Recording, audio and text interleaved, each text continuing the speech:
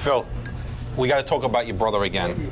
This is fucking. Well, then you can listen because this is fucking ridiculous. All he wants to do. So we don't have to fucking hear you. Even better. All he wants to do is argue with fucking people. I had one of my friend's wives come there the other day for his daughter to tint the car, and he got all nasty and tried to throw her out. They don't want to complain to you because he's your brother, but I get phone calls. Oh, who the fuck does he think he is? I don't want to bring my car there. When did he become boss? It's everybody. Are you fucking done? Yeah, go ahead. What do you want to say about him now? Are you done? Yeah, go ahead. Go ahead. It is what it is. You're not fucking here. I'm the one fucking dealing with all this shit on a day-to-day basis. You're fucking out. I'm wholesaling my cars. I'm fucking flying here to an auction. This auction, Vegas, California, fucking all tan and shit. Hanging out, relaxing. You, with all due respect, driving Miss Daisy. You're in California, flying the fucking kids all over the place. You's come here. You're calling me. Oh, let me come.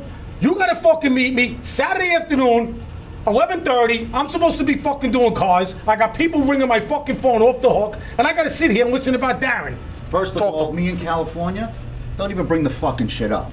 I started this fucking business, I pulled you in, I taught your brother, I had to listen to your fucking mother for years. I brought you in, this was the fucking deal. This was the deal. If I leave tomorrow for 6 fucking years, I'll leave for 6 years. I'm not saying that, listen, you could go fuck yourself. All you want.